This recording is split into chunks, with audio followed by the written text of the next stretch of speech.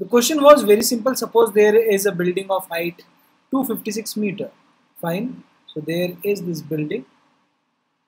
The height is 256 meter. Fine. You toss a coin up with some speed. Okay, no problem. Sure, there is a coin which is tossed with some speed.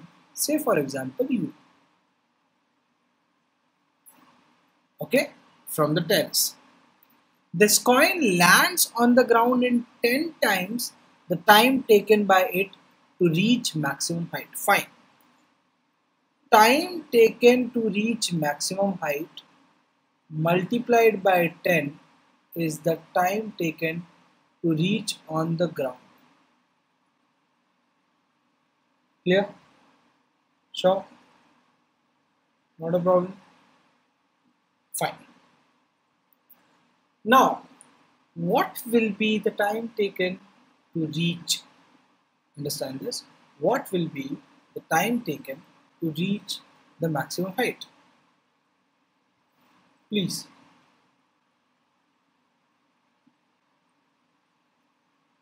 V is equals to U plus AT. Am I clear? I am naming time maximum height as TH. Okay? Sure. This implies that time taken to reach the maximum height is clear. Sure.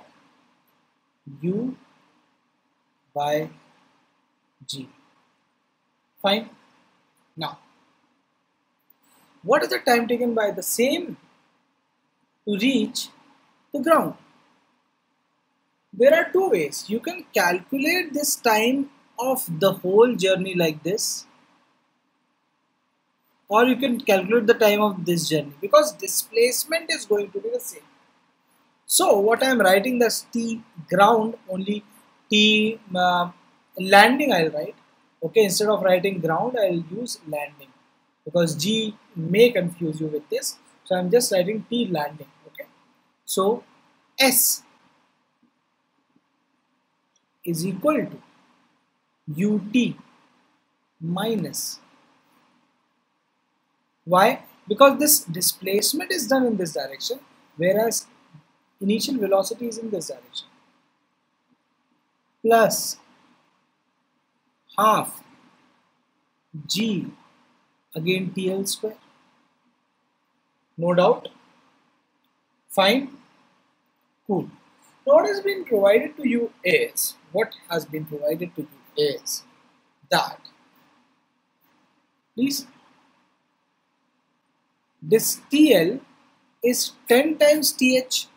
So can't I write the same equation as 256 equal to minus U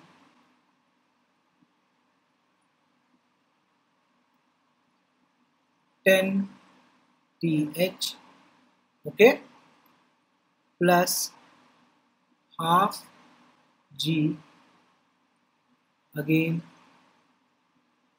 10 TH square. No doubt. Fine. Also on the very same line, I can also write TH is equals to U by G, because you are aware with the value of G is equals to 10. Clear? So instead of TH I am writing U minus U again U by G. G and 10 got cancelled, so U square. Any doubt?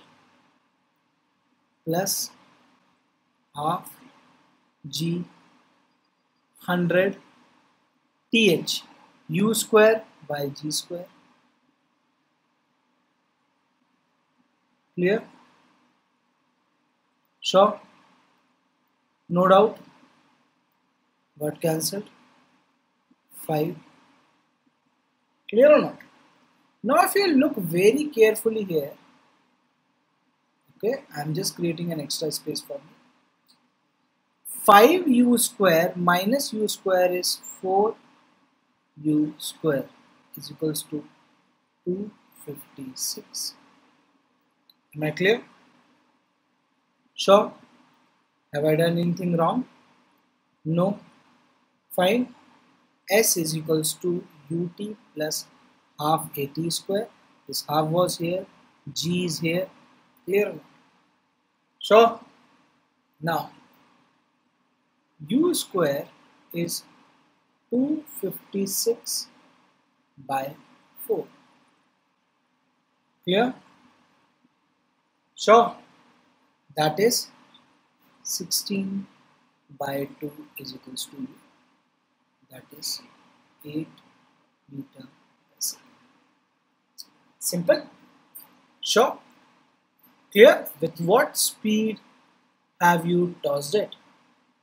You tossed it with 8 meter per second. 8 meter per second. So this question could have been lengthier if you would have taken this path to calculate the total time. But no, you applied the concept of displacement. Because either it goes this way or this way, the displacement is going to be the same. Fine.